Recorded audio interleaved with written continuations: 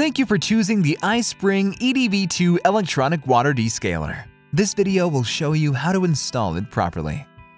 Before we begin, please carefully read the user manual and ensure the iron level in your water is 0.3 ppm or below. A high iron level can decrease the efficiency of the EDV2. Installing an iron removal system before the electronic descaler is recommended to lower the iron level.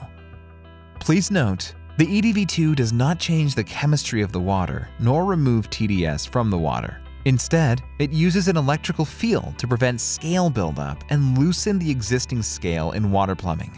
The unit should be installed on the main water supply line before the water heater. The unit should be installed away from other electronics to prevent interference.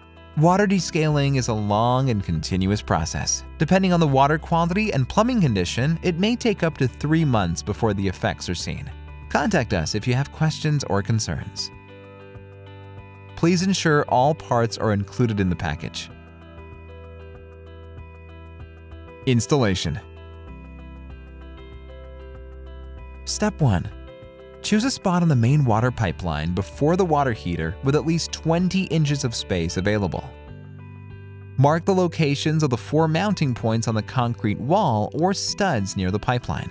Drill 4 holes to accommodate the anchors. Mount the unit on the wall. Step 2. Wrap the wiring around the pipeline. Ensure the wiring is wrapped tightly with no gaps. Then, secure the wrap on the pipe with cable ties at each end.